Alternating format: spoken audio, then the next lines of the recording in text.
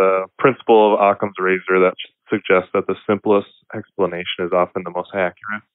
So what evidence makes you believe that the DMT state is something other than just a hallucination? And is it possible that in the Bible those are just hallucinations as well?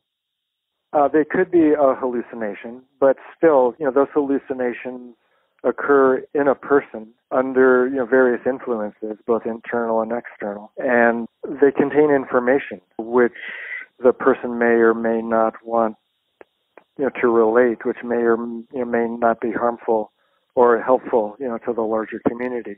So in the case of Ezekiel, who somebody said to me one day, "Oh, isn't he schizophrenic?" Yeah, he's an odd man. Right, he's a very wild, crazy person. Yeah, just completely out there.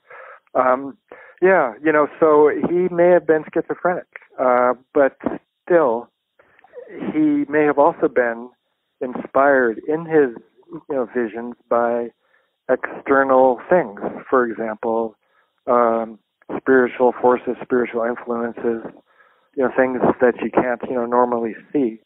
Just like any other invisible influence, the weather, gravity, his genes or whatnot. And his character was one that was deeply immersed in the Jewish people. And anything that he experienced was intended to both chastise and provide hope to the Jewish people. You could be schizophrenic and make accurate predictions. You can be schizophrenic and be quite a helpful member of your community.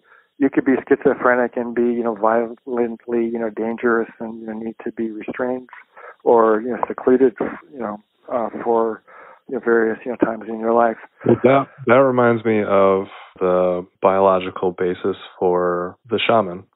The shaman was, like in the anthropology from indigenous tribes, they would generally say the shaman was one who had some sort of overwhelming mental crises or a near-death experience in their youth.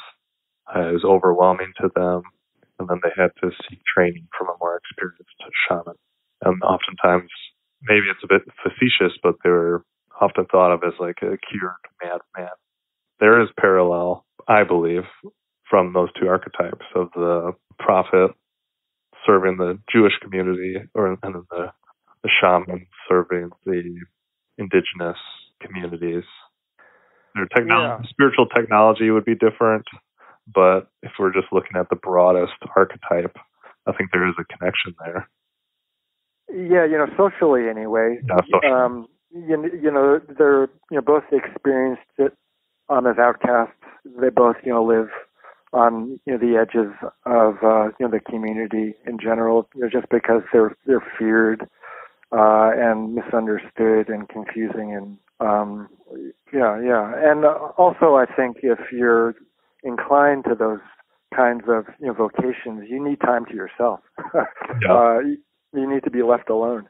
So living on the outskirts of the community suits those kinds of people for those reasons as well.